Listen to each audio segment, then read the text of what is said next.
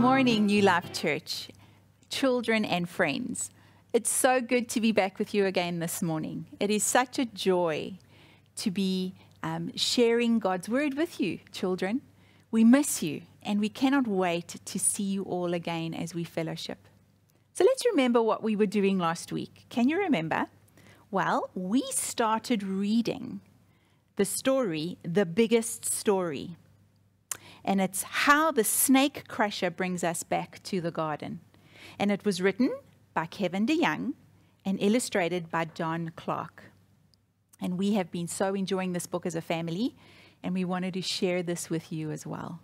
So last week in chapter 1, can you remember what we looked at? In chapter 1, we saw God, Adam and Eve, didn't we? And what happened in the Garden of Eden? Well, God had to tell Adam and Eve to leave the garden because they were sinful. They were not holy like God, and they had to leave the garden. They had to be told to leave because of the sin that they had chosen to do. But we know that at the end of that story, we heard that God made a promise. He made a promise to his people that he would crush that snake and he would bring his people back to him. And that's where we ended at the end of last week. So let's go on to chapter 2. Chapter 2. And let's see how the story continues of God fulfilling his promise to his people. Let's start reading together. Sadly, things got a lot worse before they got any better. Adam and Eve had several children, including 2 brothers named Cain and Abel. Abel trusted God, but Cain did not. And when God accepted Abel's gift and not Cain's, Cain got very angry, so hurt, and so jealous that he killed his brother. It was the first murder in history, but it wouldn't be the last. Things were not the way they were supposed to be. Everything fell apart after sin entered the world. Things got so bad so fast that God decided to start over. The people on the earth were terribly wicked in their hearts all the time, every day, non-stop. They didn't deserve to enjoy God's world anymore, so God took it from them. Or more exactly, he took them from it. He sent a flood that wiped out everyone and everything because it had been stained with sin. Now, you know that story, don't you, children? That's the story of Noah, isn't it? Well, almost everything, he destroyed almost everything. But God saved what? He saved one family on the earth. One family that trusted him and believed what he said. Noah and his wife and their sons and their wives were spared. They lived for a lot of days with a lot of animals in a big boat called an ark. And it rained and rained for many days, didn't it? God was going to start over with his creation. He was angry with the world that hated him, but he still was at work to save the world that he loved. That's why he rescued Noah and his family. God wanted he wanted to give his people another chance. God was going to start over with a new world, and Noah was going to be a new kind of Adam. The problem was that Noah was too much like the first Adam. It didn't take long after they got out of the boat for Noah to do some pretty bad stuff himself. He trusted God enough to build an ark when everyone laughed at him, but it turned out he could be just as foul and sinful as everyone else. Even one of Noah's sons got cursed, just like everything got cursed back in the garden. History was repeating itself, whether it was Adam or Noah.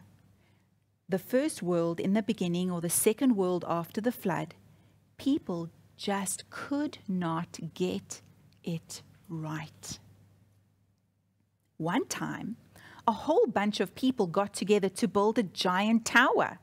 Do you remember what that tower was called? It's the Tower of Babel. Remember that? They thought they could build all the way up to heaven, but it must not have been all that big, because God had to come down from heaven to see it. And when God saw it, he was not pleased. Everyone was working together, which was okay, but they weren't working for God. And that was not okay. They were trying to show how smart and impressive they could be, all on their own. They thought they did not need God. So God mixed up their languages and scattered the people all over the place. Things were still not going well in the world that God had made. But thankfully, God was still not done saving his people. Wow. We saw 3 different stories in this one story, didn't we?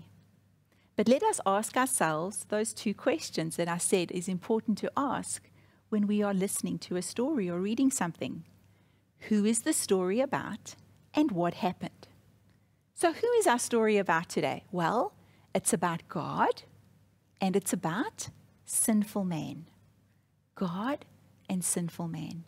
And we saw 3 examples of Cain and Abel, Noah, and then the people who built the Tower of Babel, who could not get it right. They could not obey God as much as they tried.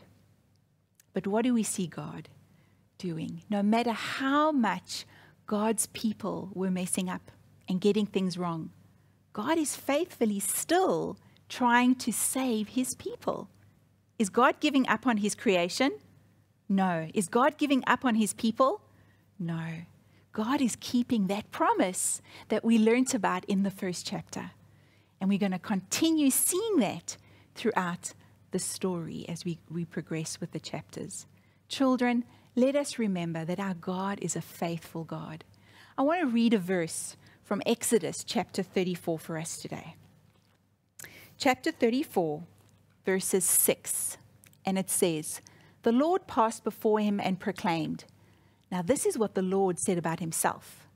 The Lord, a God merciful and gracious, slow to anger and abounding in steadfast love and faithfulness, keeping steadfast love for thousands, forgiving iniquities and transgressions and sins, but who will by no means clear the guilty.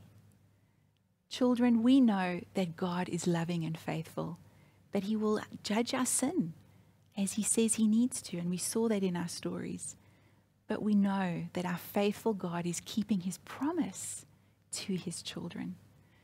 And I pray that you will hear that no matter how unfaithful sinful man was being, our God is faithful, and he's keeping his promise to us. Well, I pray the story will start to move in your heart for you to understand exactly who our God is and who we are as his people. Blessings, children. I pray that you'll enjoy doing the activities that Auntie Estelle sent out for you, and I pray that you will learn much more about these stories and others that the Word has to share about us. Remember, our God is faithfully fulfilling his promise to his children. Lots of love. See you soon, and we're praying for you.